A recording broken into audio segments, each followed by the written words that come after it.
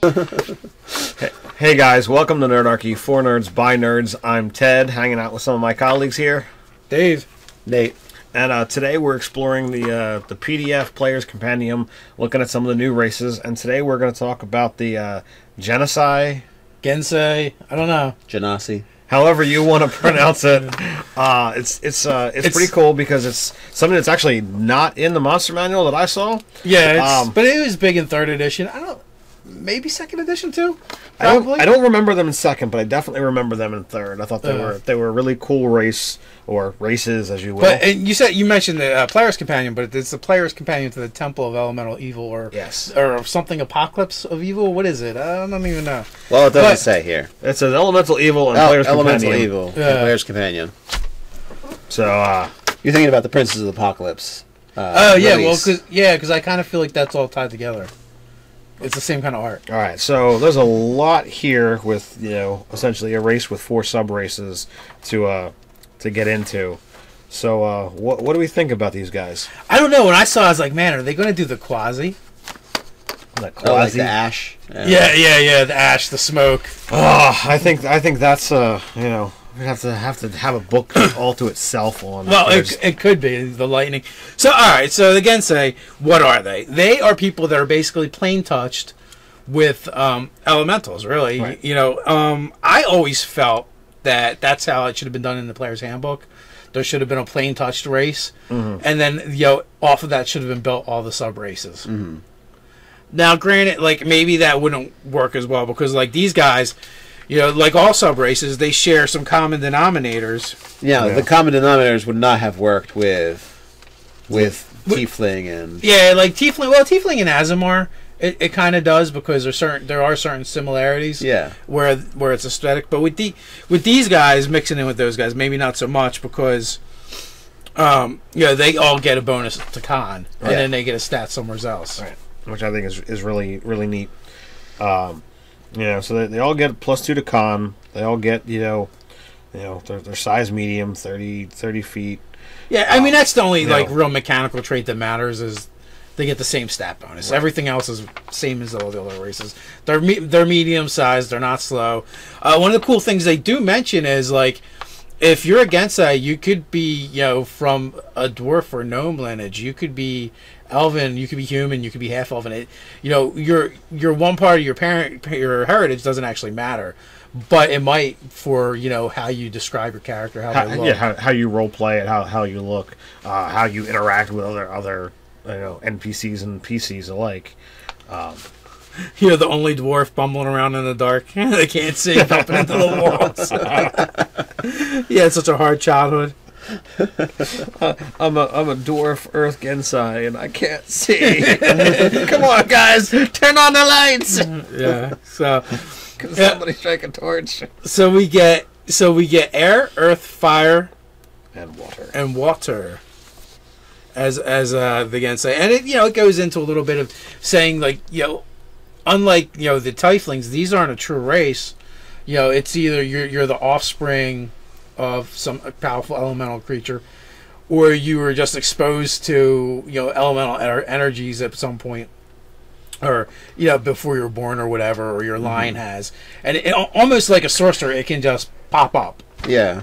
Somewhere. So which is kind of cool. It's different. Like both your parents can be completely normal humans, and boom, you're a fire Gensei. Come screaming really into the cool. world.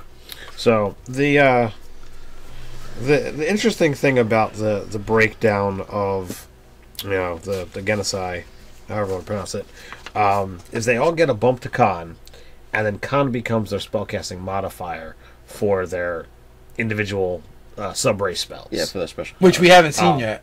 Yeah, so that's a fairly unique thing, because con isn't really a spellcasting mod for anything else in the player's handbook. It is not. So far we've gone through 3 races, and all of them are getting something uniquely mechanical. Right. That hasn't been done. I kind of like that breakdown. They went crazy over at Watts. Yeah. Or should I say Sasquatch Studios. Break format. Roar. Yeah. And Watts is so lightly staffed. They're like, Yeah, whatever. Just push it through. Approved. Next. Next. Flying chickens, whatever. They don't pay me enough for this crap. That being said, I think it was really well written how they did the Genasi. And I like the little flavor. I mean, pretty much, feels like, when you're a water guy and you can control water, it just feels appropriate. I think the Earth guys, they get boned the most. Oh yeah, Pass Without Trace doesn't feel like a stone shaping a power to me. I don't. Yeah, not only does it not feel like a stone shape, like it's not so much that it's just so hella weak, man. Merge with stone. I can Pass Without Trace. What? Yeah. Pass Without Trace does something different than I think. I'm pretty sure it just means you can't be tracked. Yeah. Which doesn't, you're not stone their teleporting. Earthwalk is okay, but it's very, very, very subjective. So it's difficult terrain on stone. Ooh. So, you get into the forest. Natural cave, you're good. Natural cave, right? Pretty much. So it creates issues. And earth and stone. But, so if you're walking through mud, it doesn't bother you. But if you're walking through a swamp, you're screwed. Yes. Or you're, walking through the desert. So you could walk through a forest then, and if it's difficult terrain based on the ground, you could be okay. Yeah, but not if it's overgrowth. Not overgrowth, you're totally plants. screwed. Mm. You're rock. Plants bother you. Yes. I mean, I don't know. Maybe as a DM, maybe I'll let them slide them. I think what it is. Anytime anything gets a bonus to strength, they really weight it for that. And I mean, they're getting con and strength, so they're going to make superb warriors. Yeah, but so do mountain dwarves. The master race. The master race, and it's true. I mean, if you compare these abilities here to, I don't know, a half orc, it's pretty weak. So of them, I feel more inclined to an Earth Gensai than any of the others, but they're the weakest, in my opinion, for what they get. Yeah, you know me in fire, so I definitely lean towards the fire Genasi. You get fire resistance, which is the most common elemental damage in the game. So that's pretty good. You get dark vision, which is always cool, and the ability to produce flame. Added as well as when you reach 3rd level, burning hands. You get burning hands, so you get more. They're almost as good as the Earth Gensai, almost. Oh wait a minute, and dark vision. So you get a lot for the fire.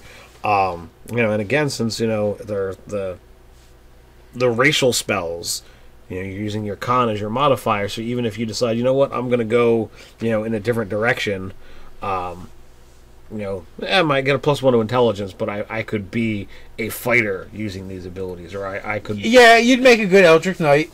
Mm-hmm. They would make obviously a wizard. Yes. So they do have some options. Even a rogue, even if you wanted to go the arcane trickster, con is never a bad stat to get a bump to. Yeah. No one ever is going to lament, oh my god, that bonus to that +2 to con. What am I going to do with it? Yeah, but my dump stat. But what if you want to play, a nod to Raceland? You're going to have to roll your stats and hope for something really low. You're like, oh my god, I only have a 5 because I rolled a 3. I know somewhere as Raceland is looking down at me, just hanging his head in total despair. All right, so fire, we say, you got Eldritch Knights, you got Arcane Trickster, you got Wizard. Those are your best 3. But ultimately, you could really put them anywhere. Because you don't have you're. Yo. The Earth Gensai, they're freaking Pigpen from the Peanuts. I don't know, when you're reading the description, I don't know if anybody else went, Pigpen? I did not. So they all have these traits from their element, and one of theirs is they're always dirty, or there's always a dust cloud around them or something. And I'm like, oh my god, it's Pigpen from the Peanuts. Larger scale. More dirt. Dude, they totally pissed all over these guys. They gave them the worst abilities, and they got to be Pigpen. like, thank God for prostitution. These guys would never get laid. They get like a dust cloud, and they probably have to pay more too. maybe it's or they got to find other Earth Gensai. And these things are so rare. How are you going to find another one? I mean, cleric with quest. cleaning. It would be. It would be like that's why you're an adventurer. You're actually looking for someone who'll actually spend some quality what's the time. cantrip that lets you clean things automatically? Is that prestidigitation? Yep. Bam. I mean, it's back within minutes, but yeah, you're like, why did you become a wizard? you know, first impressions. I'm tired of being dirty. First impressions, you know. That Yo, could you minute of imagine clean. playing Earth Gensai with OCD? Oh my God, I'm dirty. Always scrubbing. All right, so Air Gensai, you get Con and Dex. Good combinations, both. They're both solid saving throws. Con and Dex and Wisdom. They're your top. Those are your top three. So you get two of the top. Again, that opens you up to any kind of rogue, any kind of warrior. Monk. Yeah, monk isn't bad because again, it's freaking con. When is it going to be bad to have too much con? So basically, with these guys, just push the con aside because it's not going to apply to any specific, class. Yeah. But it's going to help everything because you get your hit points, your hit points, and even if you're a caster, right, and you go against type. Your con is your concentration saving throws. Yeah, it really boosts sorcerers because they get save, right? They get that as a save. I mean, if you're any kind of caster and you take warcaster and have a good con, you're doing well. If you're a sorcerer and you take warcaster and have a good con, you can you're concentrating for days. You're like, I don't care, set me on fire. I'm still going to concentrate. All right, so Earth Gensai, you said they make warriors because it's strength and con. Yeah, pretty much. You just have to deal with being dirty and having crappy spells. And Earthwalk in crazy difficult terrain situations that it's specific to. That's really helpful as a warrior. It doesn't slow you down. So see, I look at the anytime you get the ability to move over difficult terrain and it's not a shared ability with your party, I view that as okay. I can get to the enemies so that they can surround me. or when they ambush you, you can run away, and the party will slow them down for you. Okay, all right. Well, I don't ever think about the running away part, but there you go. You got a good point. Well, maybe we can fix that in one of our upcoming games. Yeah, we'll break you of that habit of running towards the enemy. So then we talked about fire. So water Gensai, you get. Well, we really didn't talk about air though. We just talked about their stats. Unending breath, which is they can hold their breath as long as they want. Mm-hmm. So you can't suffocate them. They don't need unless you knock them unconscious. They can kind of go underwater because they don't need to breathe as long as you don't knock them out. They won't drown. So I mean, again, it's a situational ability, but it's kind of cool. It's flavorful. They get great stats, and then mingle with the wind. We didn't touch that at all. They can levitate. They can levitate once a day. They can levitate. So is this going to be super strong? Not really, but it's useful. Yeah. But it's going to be. It's the same thing as. When we talked about the Aarakocra being able to fly, like if there's a ravine or something, I mean, like kind of like you can do a running start, jump, and levitate, and then like kind of float over there. Yeah. Or if you need to go up high, you can get up there with the rope and be like, all right, guys. Or you can go levitate, and if you're an archer, rain death down below, or a spellcaster. So, it's a good spell to have. I mean, it's almost as good as Merge with Stone, but we can't all have that. You're like, why won't this guy just leave it alone? You really want to get next thing he's going to do is going to be talking about dragon boobs again. It never ends. You just really want the Earth Gensai to not be suck. Pig pen and stink. Yeah. So like that's my only thing about those. So water Gensai, you get the con and wisdom. No, go ahead. You got me saying Gensai now. Gensai. We broke you. We broke you. If it's Genesis, it's Genasi. All right, there, done. Genesis? The beer Genasi. or the band? Whichever. They're both pronounced the same. I thought the beer was Guinness. There is a Guinness, but there's a Genasi as well. Oh, okay. It's a really cheap beer. It doesn't taste very good, and I've never had it, so I can't comment upon it. So water, you get resistance to acid. You can breathe air and water. So and you have swim speed. You got a swim speed. So again, new mechanic. And then the ability to cast shape water and destroy water, create or destroy water. So I think water is actually the best one. Fire and water really got they're obviously clearly the winners of the elemental race. Yeah. I think water might be a little bit better than fire. I mean, like fire, you're like, oh, you can attack with it, and it's more offensive. Yeah. And you're gonna deal with resistance a little bit more. But I feel like, I feel like the wisdom and con are way better than con and intelligence. And we're looking at elemental cleric, resistance. We're looking at cleric. We're looking at monk. We're looking at druid. We're looking at warrior classes. Like, there's a lot of versatility there. Resistance to acid is nice. Being able to swim and be able to breathe air and water is pretty darn cool. Somebody can suffocate you, but they can't drown you. That's true. And I looked at it. If you tried to suffocate them underwater, would you suffocate them? Can you drown them in acid? I mean, they can breathe water, all right. But if you prevent them from breathing water, they will suffocate in water. Just saying. On that note,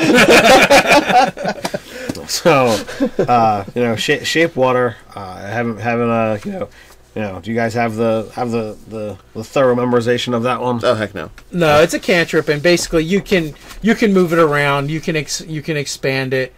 It's going. I don't know that it's going to be super useful as far as combat or stuff. It's almost like a prestidigitation with with an element, as opposed to. But you know what, dude? You could totally drink without getting up and be like. Little fountain. Yeah, well, that's it, man. You can refresh the party without anybody having to move. I'm gonna create water, and then I'm just gonna move it all over the place. So I mean, it's thematic, and I suspect there's definitely instances where you're going to be able to find creative ways to use that. But again, it's a cantrip, so. But they get so much other stuff. They're so cool. They're so cool. I want to play like a monk or a cleric of one now. So total would be a water Genasi, and then or druid, man, a water druid. Like no, you want to be a cleric and you want to worship the fire god, don't you? No, just for craziness. I want to be a druid and turn into be a wild shaping druid and turn into stuff that can't breathe underwater and just like breathe underwater. Because you still get because it's not it doesn't say it's a physical thing, right? So like you could totally be like a lion underwater. Yep, sea lion. You can do a lot with the shape water ability, which Ted didn't read. You can freeze water and it lasts an hour. You can turn it into animals or simple shapes and it lasts an hour. You can change its color and opacity, and again that lasts an hour. And you can move it, but it doesn't do enough force to do damage, so you can't so you can do cool creative things. Yeah, you can have two of the effects that last more than instantaneous amount for. You'd be an awesome bard without being a bard. So what I see is you could do puppet shows with water. Yeah, there you go. And then freeze it into an ice sculpture. I'd make a fortune. Yep, you'd be the talk of nobility right there. I totally see it as a like you kind of go roguey. Make yourself with a disguise kit, turn yourself into a wizard, and you make the water turn red, put it in the potion bottles, and sell it as healing potions. So it'd be helping your charlatan aspect there. Yeah, it'd be really good. A good background for charlatan. Or you could do a bunch of the Jesus stuff on a really small scale. I part the water, but it's like a fountain. But look, his feet aren't getting wet in that fountain. You turn the wine into clear wine if it was red, or water to make it look like wine. Turn it into water. It's still alcoholic, but it totally looks like water, man. Yeah, or vice versa. Be like, look, it's red like wine, but it still tastes like water. You're not going to correct them. It wasn't Jesus a part of the waters. No, but whatever. Thanks for doing it. And you cannot walk on water. Yeah. Well, you could freeze little tiny booties. Like ninja, like the ninja water walking shoes. And then you can move every round. You can move it 5 feet. Be like, and be like, I suspect it is time to end this video because we're getting sillier and sillier. I agree. Maybe Nerdarchy's been drinking the wine, but anyway, you guys can that looks like water. Comment, subscribe, share, all that good stuff. You can go check out our Patreon and help us bring you guys more awesome videos. You also check us out on our Facebook page. So until next time, Stay nerdy.